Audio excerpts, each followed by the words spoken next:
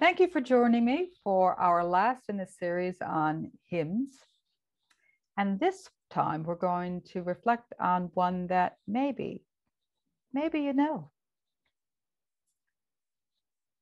And can it be? Once in another district, my circuit was asked to host synod, which is not an unusual experience in the life of the Methodist Church. And so in the service, we sang a variety of hymns, new ones, hymns from around the world. And the congregation sang them lustily and with good courage, not half dead, but instead they lifted up their voices with strength, as instructed by Mr. Wesley. He would have been most proud. The final hymn was And Can It Be? And it was as though something came over that church filled with good Methodists. The depth of feeling of love for this hymn was exclaimed throughout the room. The joy was palpable. The hymn, as you know, was about Wesley's conversion. We might say that this hymn talks about when and how Wesley got the faith, or when he was able to say, oh, now I get what this relationship with God is all about. We all have those experiences. For some, it may be a lifelong knowing. For others, it's a dramatic moment, like scales falling from eyes. For others, it's a combination of the two. And for others, it might be something in between. For Wesley, the experience was deeply humbling. He could not understand why God would even be interested in him. And yet it empowered him, gave him strength and courage to share this new insight and this new understanding of hope. And Methodists and United People and Uniting People and other churches and many others all find hope and courage in the experience and the witness of the Wesleys. No wonder that all those Methodists that day sang lustily and courageously, lively, with strength and with joy. You see, to be a person of faith is to sing our faith lustily and courageously, lively, with courage and joy every day, humbly, bravely, and always in hope. You see, to be humble is to know that we need God and God's vision of shalom for everyone. To be humble is to take the spotlight off ourselves and instead see God's broader vision, and yet know that God has a place for us within it.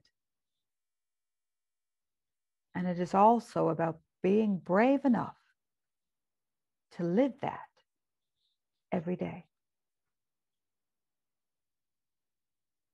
I got it one day in my home church overlooking the sea. I was surrounded by family, mom, dad, my sisters and brother, Nan and Pop Oates, various aunties and uncles and cousins, all singing and praising God. And it came to me, this God stuff makes sense. This God life was and is meant for me. It came like a lightning bolt and then surrounded me in indescribable warmth and love. And I understood just what Wesley was saying. My reply was, really, God? Me? I trust in you. So let's go for it. In 1992, when I was ordained and knelt at the rail and felt the weight of hands, both physical and those of the ages, this verse came to me. Behold the handmaid of the Lord, let it be with me according to your word. That verse comes to mind in times of joy, challenge, confusion, calm, and in blessed assurance.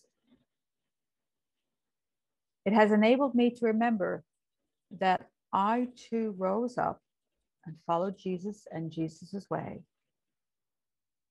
and that I rise up every morning and do exactly the same.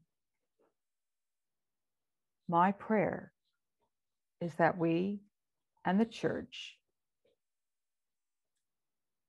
ever do likewise.